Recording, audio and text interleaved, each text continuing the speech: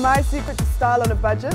I would say it's finding one statement vintage piece and pairing it up with something modern. What am I wearing today and why? Well, this is my beautiful vintage skirt, which I got for next to nothing at a sale. And I'm wearing a denim shirt, which I feel modernizes it a bit. Yeah, and then my Marc Jacob heels. I don't know if they count as on a budget, but I got them secondhand.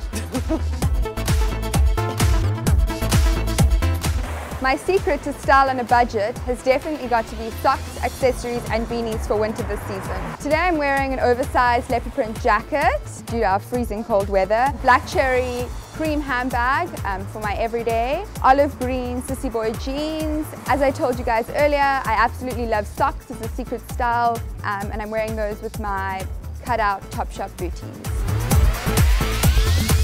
My secret for styling on a budget is knowing when to splurge, as well as taking full advantage of sales. Today I'm wearing a mixture of Topshop, vintage and my own creation.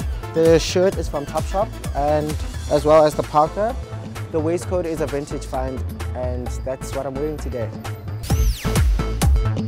My secret to styling on a budget is definitely investment pieces. It lasts season after season. Today I'm wearing a little bit of monochrome with my favorite black, my investment boots, and my little monochrome mini from Chinatown.